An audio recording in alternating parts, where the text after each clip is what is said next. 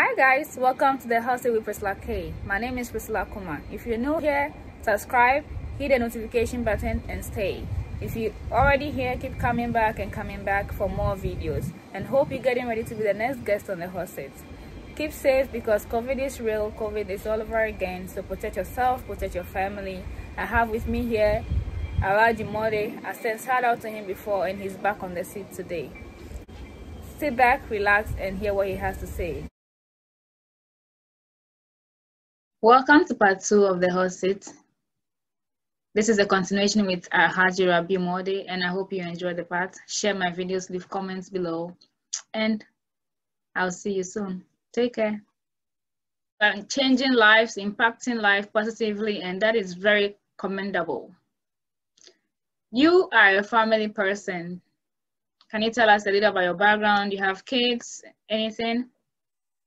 Yes, so interestingly enough, I was born in a big polygamous family. My grandmother was the third of 4 wives of my grandfather. My mother was third of 3 wives of my dad. And fortunately or unfortunately, I have 1 wife.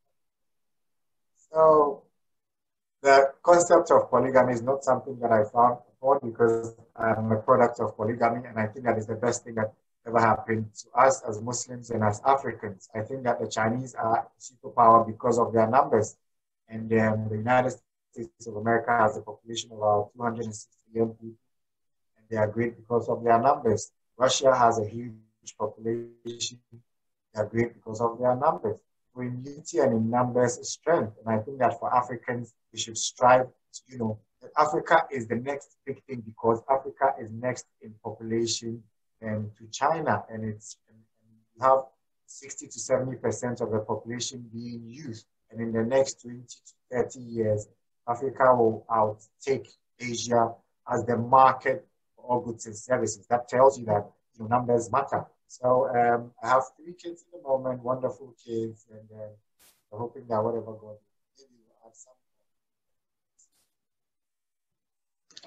You've spoken well. So are you do you consider, do you see yourself getting married or having more than 1 wife? Every time, this is a personal question. It's up to you if you want to answer it. Well, I think that never say never. It's not something that you want to shelve because, as I said, I'm a proud product of polygamy. And if I should desecrate the name polygamy, then I am doing it on my own self and my personality. So I'm not that kind of person who will say polygamy is not good, because I am a product of polygamy and I'm proud of it. So yes, it's only God we plan, but God is actually the best of planners. So let's see. You seem to believe in Africa so much. You said Africa is the next big thing. So what is one major problem Africa has? Why can't we compete with the world on a level? Our productivity is low. We can't match up with the market. What is Africa's problem right now? I think that Africans do not want to learn about themselves and who they are and what they can provide the world. I mean, there's globalization now, but the recent happenings of COVID has taught us that every country is looking inward and protecting themselves. Okay, so we're having a rise in nationalism. So you're seeing the United States being nationalistic. You're seeing the United Kingdom being nationalistic. In fact, getting out of the European Union. You're seeing Germany being nationalistic.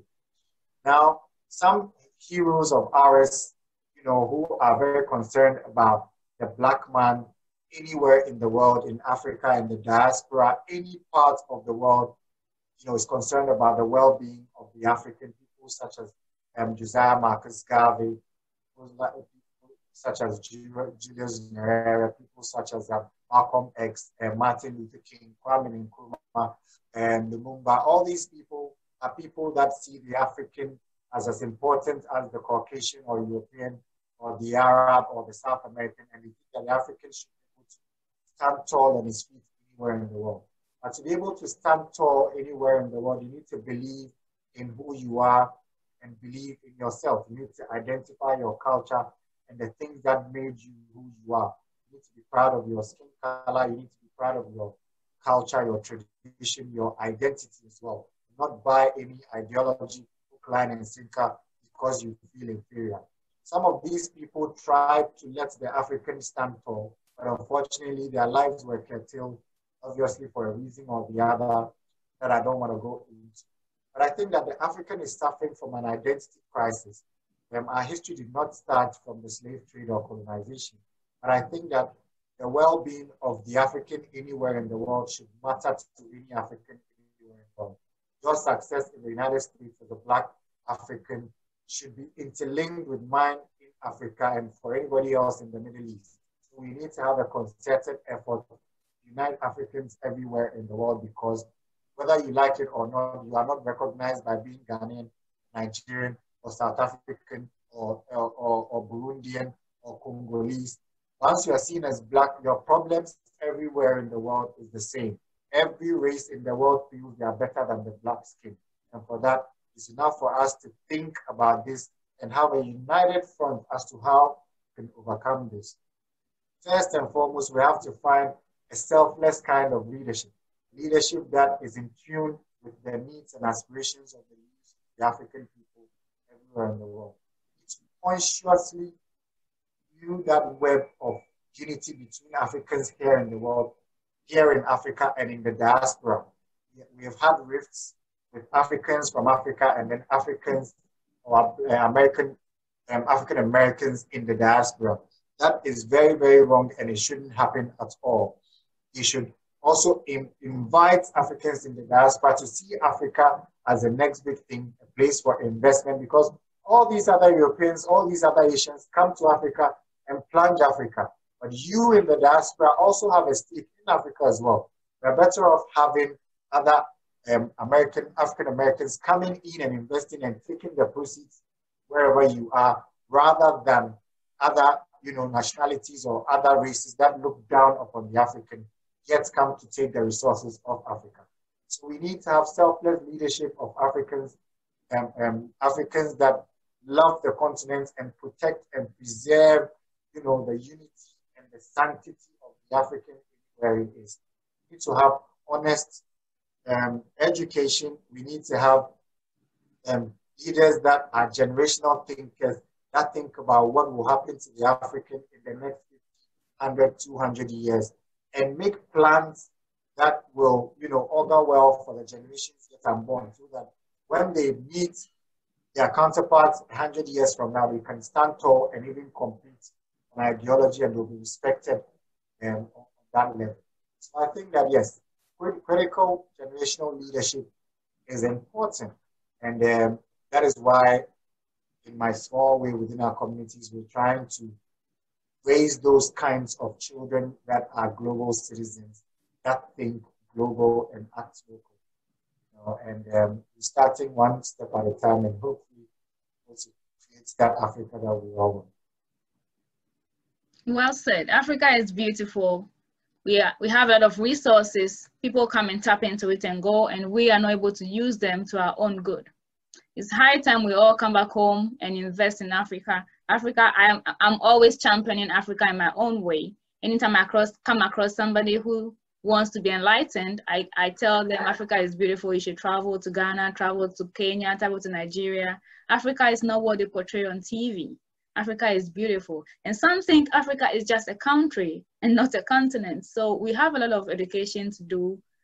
And I believe we'll get there one day. So are you for one united Africa, or are you against it? Can Africa, all the countries come together and be one Africa? Or I don't know if you're trying to get what I'm trying to say. I think earlier I spoke to you about Pan-Africanism, and you had people such as Dr. Kwame Nkrumah championing the need for a united Africa. Yeah. Unfortunately, that did not materialize because of the blocks that Europeans had placed on the countries of Africa. So you have cultures, you have tribes, and Europeans came to, demarcate all these countries regardless of your culture and your tradition and your language. So problems of our countries here in Africa at the moment are as a result of the scramble of Africa, and some Europeans sitting somewhere saying that, look, I take Togo, you take Ghana, somebody else take Gambia, somebody takes Cameroon. if we should be a force to be reckoned with, at the moment, Africa contributes less than 5% of global trade, even though the medium for which you and I are speaking now, the coltan that is used in our mobile phones, in our computer chips, are all from the Congo Basin.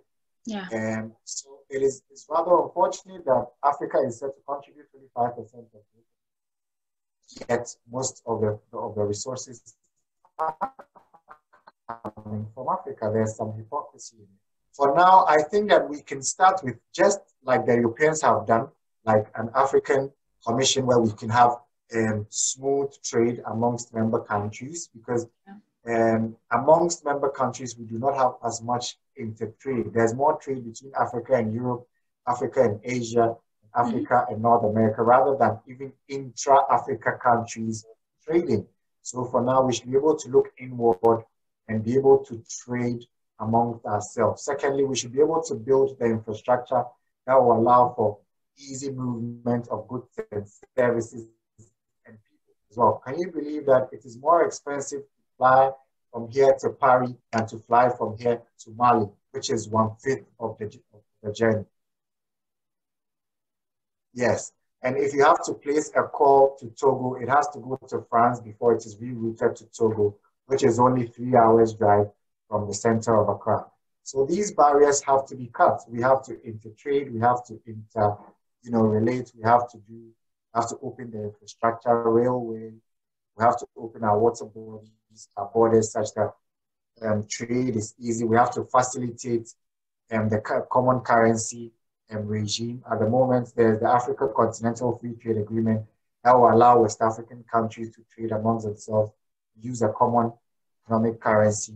There are still talks underway with the headquarters inaugurated in Accra a couple of weeks ago. So this is a step in the right direction. But mind you, Nkrumah had thought about this for 50 years ago. And the powers that be put a stop to it even before Europeans thought about the European Union only in 1990. So you can see that everybody tries to advance their interest, and it's up to us as Africans to be able to realize what our problems are, how we can advance our interest economically, politically, socially, and culturally. Personally, I think we need people like you, young, vibrant, knowledgeable, and very passionate to make a change in leadership. People like you have traveled wide, you've seen what is happening on the world terrain, and you would bring all these ideas together to make it happen. But electing people who are older, who don't even know how to use technology, and we can't go anywhere. It saddens my heart to see how beautiful the continent is and we have all these struggles. Somebody's in leadership for years, they wouldn't want to go anywhere. We need young, vibrant people like you who are passionate. The underlying word is passionate. I think the underlying word, as Riley said, is passion, and then that self-awareness and readiness to die for the continent. I think that the wave is blowing. Recently, you saw protests in Nigeria about NSAS, and you see that majority of them were youth. Many other African countries, you see the youth coming up and then going against authority for people that are septuagenarians and octogenarians. And you see a lot of young people getting into politics. So you have them taking positions of members of parliament and things like that. So I think that it's just a wave. Over time, you'd have a youthful parliament where ideas are exchanged rather than party sloganeering and things like that. So I think, yes, one step at a time, even aside the party politics side, by even having youthful engagements. Recently, we had youthful in Mamobi in Lima, where the Member of Parliament aspirants pledged to peaceful elections during this year's election. So we have the youth participating in that decision process. So hitherto, youth were not very interested in politics, and now they are very interested in the happenings of their community, how they elect their leaders, their assembly members, their representations everywhere. So I'm seeing an increase in youth participation, and only in about maybe 4, 5, 6, 10 years, we'll have an active number of youth actually partaking in the decision-making process. And who knows, maybe our next president might be very youth. Nice. We hope for the best for Africa. The youth are waking up. I love the EndSARS protest. It was peaceful until everything ended how it ended. But at least we are beginning to hold our leaders responsible, and that is the right direction to go. What has been your challenge in helping do this charity work you're doing? What is the challenge in the Muslim community of Ghana? Well, I think that our challenges are numerous. The reason is that the faith in itself allows for communal living.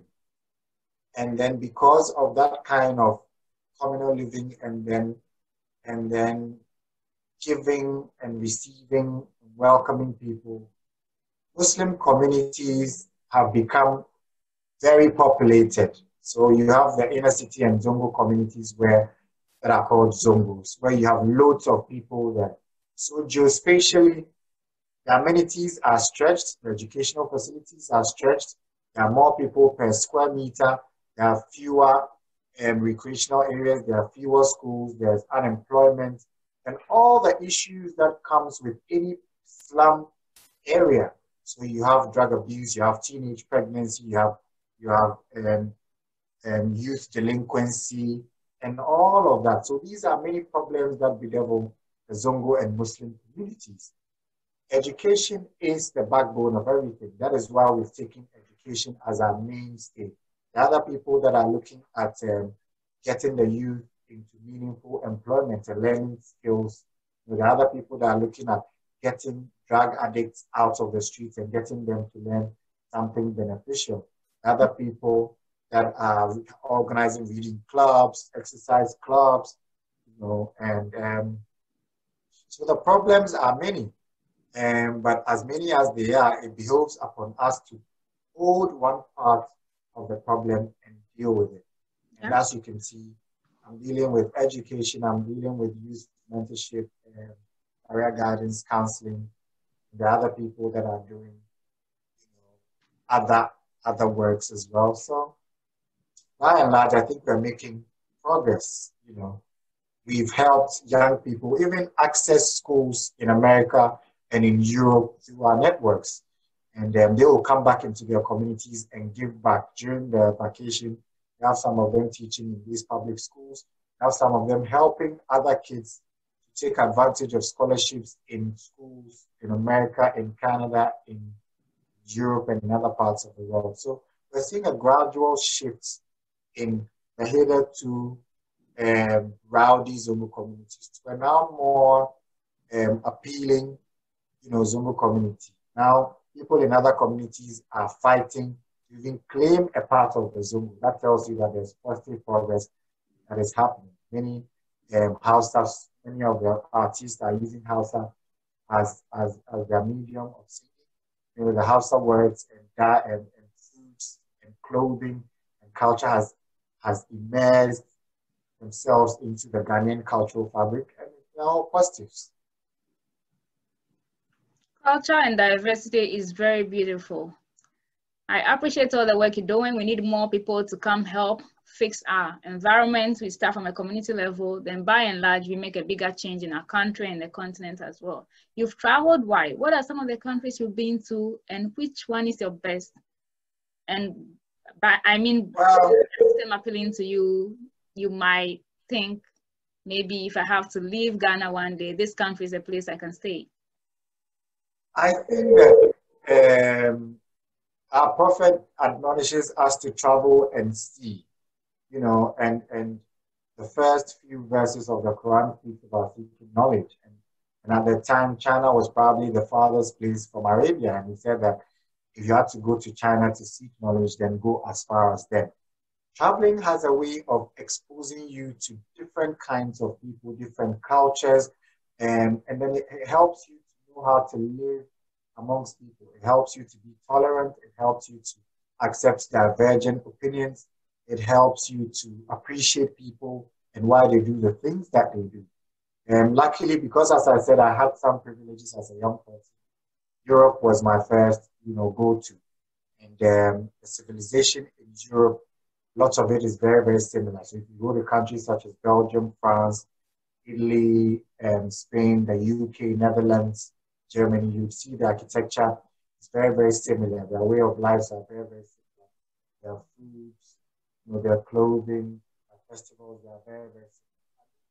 Aside Germany, that had to change a lot of the architecture due to the Second World War between 1939 and 45. Most of Europe is the same, really. And also, depending on what age bracket you fall, that will determine where I think that you want to go, and live your life. I think North America is probably one of the greatest places on earth. The only problem that I have with North America is their Human Development Index. So Europe, in terms of human rights and in terms of appreciation of race, Europe is miles, light years ahead of North America. I can't believe that in 2020, Black people are having these kinds of challenges in North America. These things exist everywhere in the world, but they are very, very, very subtle. Scandinavia and places in Europe, they've gone way past it, look beyond the color of your skin to accord you the respect that you demand. So North America gives opportunity, but I think that in terms of the Human Development Index, I would root for Europe rather than North America, even though North America has a lot more opportunities, migrants everywhere else in the world. When it comes to holidaying, the best places I'll tell you are all in Africa. In fact, Ghana, the Volta region of Ghana, has some amazing land views and landscapes and water bodies, and the weather is amazing. If you go to northern parts of Ghana, you have bare land that can be used for all kinds of investments. You have wild flora and fauna. And the best we have is in Africa because you don't have to worry about too much weather extremes. You don't have to worry about tornadoes, landslides, mudslides, volcanoes, all of those things. I think that is what makes Africa unique. And so I won't trade anywhere in the world. I've been to the Middle East, I've been to some parts of Africa, I've been to Europe, I've been to North America. And I think my best place would be Africa. I like the way you championing Africa. There you have it, guys. Come invest in Africa. Africa is beautiful. The weather is beautiful. As you mentioned, we don't have all these volcanoes and mudslides and stuff. So come see Africa. Come see the roots of everything. Before I let you go, I know you're very busy. One very last question. Do you think religion is a problem in Africa? Is religion dividing Africans? It is important to understand the difference between religion and spirituality. And I think that it is one thing that Africans, for that matter, have not been able to separate. Okay? So religion is a set of rules that guide your moral conduct. But your interconnection with whatever spiritual being that you have, and that will guide you to do deeper things rather than just doing the ad hoc, everyday rituals. That is what we call spirituality. And much of spirituality is much of the rules of the world. If you throw an apple up, it will come down. It's just by gravity. So these are natural laws. And much of spirituality are actually in tandem with natural laws. And what is natural law? Just be your neighbor's keeper. Just do unto others what you wish others to do unto you. We are so engulfed in the religion of going to church, of that social gathering, of dancing, of jumping, of looking for miracles, rather than getting deep connection with our maker. And I think that when you have a grasp of the understanding of the two, then that will determine to a large extent your approach towards life. So Africans are in their predicament because they value religion more than spirituality. Before Christianity and Islam came, Africans were deeply spiritual and not religious. And many of our problems, were not this many when we were that spiritual. So I think that our bane would have to be that religion, and to get ourselves back, we have to go back to spirituality. So that is my little contribution. Thank you very much for coming on to the show. You've supported this YouTube career of mine. You've always encouraged me, and I'm glad I'm doing it. I'm still here. Thank you so much. And any last words before you leave? I think ultimately my concern would have to be the youth, because the youth have the energy, they have the time, they have the resources. where you stand now is where you will reap in the next 15 years. It is important that whilst you have the strength, the mind, the energy, the time, you should be able to put in as much foundation into your life as possible. You need to be able to invest in yourself in all avenues. You need to create the future that you want. You need to look at the opportunities around you and tap into them. Not wait for people to create those opportunities. It's important to be the own architect of your life. And I always encourage the young people to do that, so that in the future they wouldn't sit down, they wouldn't have health care, they wouldn't have people to help them with their daily bread and things like that. That is a real bother. Young people, take advantage of the opportunities around you, educate yourselves as much as possible, add value to yourselves in terms of your career, and develop your spiritual, psychological, emotional, senses, get financial knowledge as much as possible. And I think that Thank you very much, Alhaji Rabui Maude, for coming onto the show. You exude so much positivity, and we are proud of what you're doing. And I hope to bring you back onto the hot seat, because you have so much information to share, so much knowledge to share, and this is the right place to put them on. So thank you very much, and have a good day. Thank you. You too. Bye-bye. Bye.